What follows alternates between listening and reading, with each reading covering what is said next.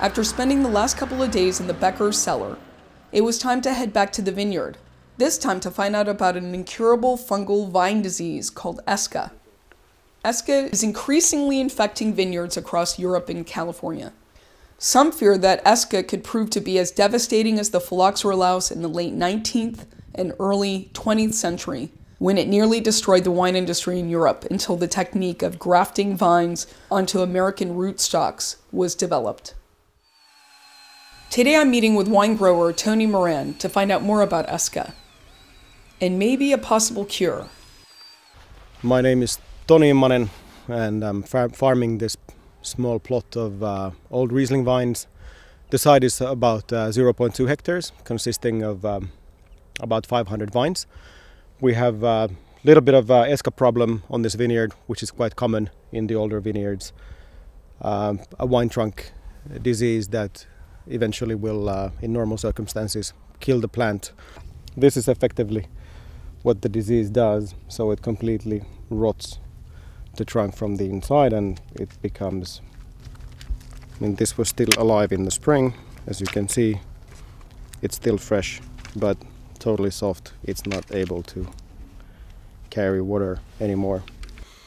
The plot has been conventionally managed for approximately 35 years of its existence, and in 2012 we started an organic conversion. So from January 2012 onwards we have not sprayed any synthetical chemicals on this site, but farmed it in organic principles. The rate of Esca infection we have here is approximately 15 to 20 vines per year, which accounts to about 4% annually, and this is something we have to write off. We lose the vines. This spring we had the opportunity to meet a professor of viticulture in Alsace, who informed he's been successful in combating the disease with aerating the vine. Esca as a disease cannot survive in aerobic conditions, so the principle is quite simple and mechanical. We aerate the vine by drilling small holes, or alternatively you can use a small thin saw blade to cut through the vine. So I'm just here trying to identify a little bit of the soft spots within the trunk which suffer from the rot, and drill holes through the trunk and let the wine get some air into it. There is very little documented evidence that this works, very much an experimental treatment, but in the end when we're combating Esca we have really nothing to lose. Eventually the vines will die. Here, as we can see, we have a clear Esca discoloration of the leaves,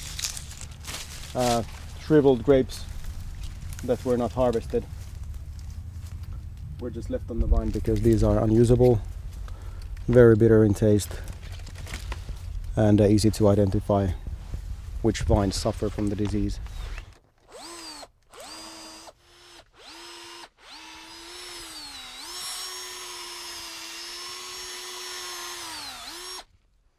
You can really see where it's healthy.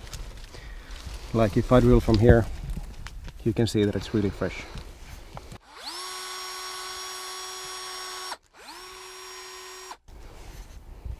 That looks normal. But then this